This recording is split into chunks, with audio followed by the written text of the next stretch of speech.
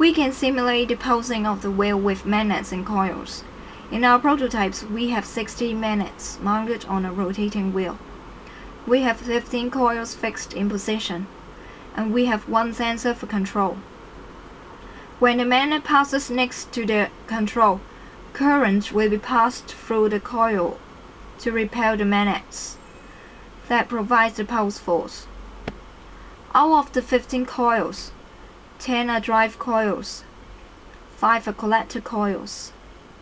We can measure the input energy, which is the energy supplied to the coil.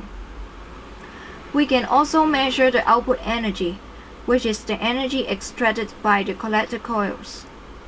In one of the experiments, the input voltage is 0.8 volt.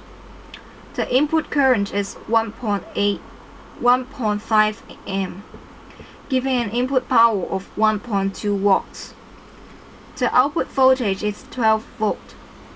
The output current is 0.33 amp, giving an output power of 3.96 watts.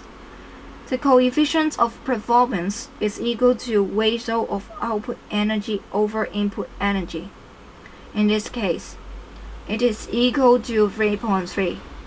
This means, if we supply 1 unit of energy, we can get 3.3 units of energy out. The result verifies the lead-out energy theory.